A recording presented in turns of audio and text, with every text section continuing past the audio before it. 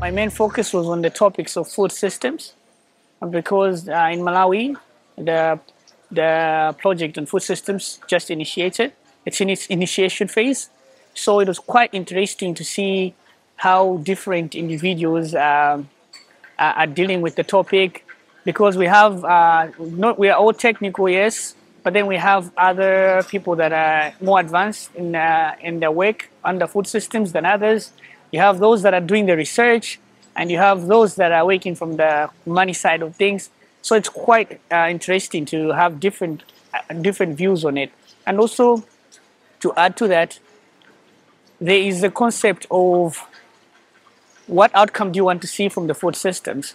So my work is in food nutrition. So we specifically wanted to see more of diet included, nutrition thought about, and then you see the different interests on the food systems, because others would push for more outcomes on the increasing production because they want more in agriculture, which is understandable. It's the technical area of work. So it's quite interesting to have different individuals that want generally the same outcome, but want it in different ways.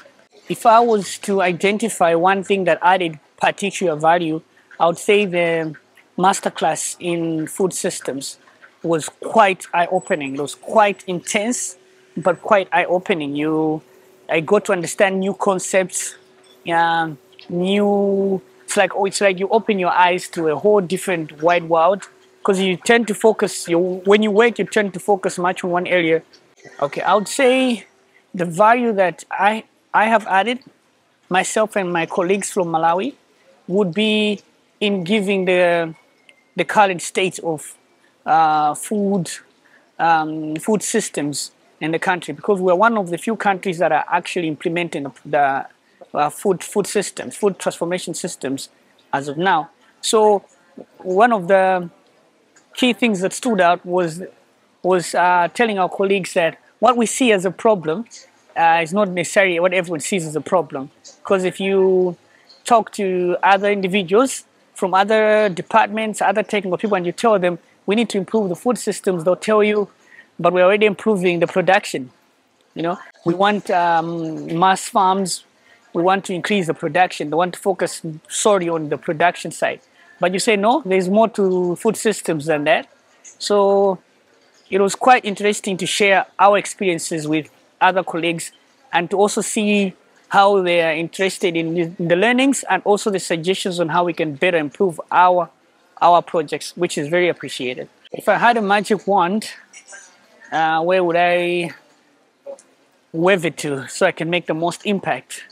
It's a quite difficult question, because someone who has been positioned to think systematically, to look at the whole thing as a system, if you change just one aspect, you kind of affect the other aspect.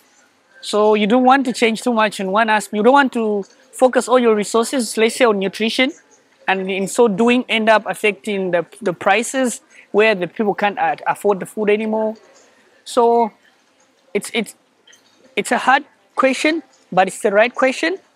I think the answer for me would be to move as needed, to not think of it as let's put all our eggs in this basket, because once you do that, the scales will tip so much in that favor, but to keep shifting the resources as needed. So to have a dynamic system, not a stagnant system. So we can say if the political environment is not advocating for nutrition, food security, or food transformation, we put the resources to the political problem.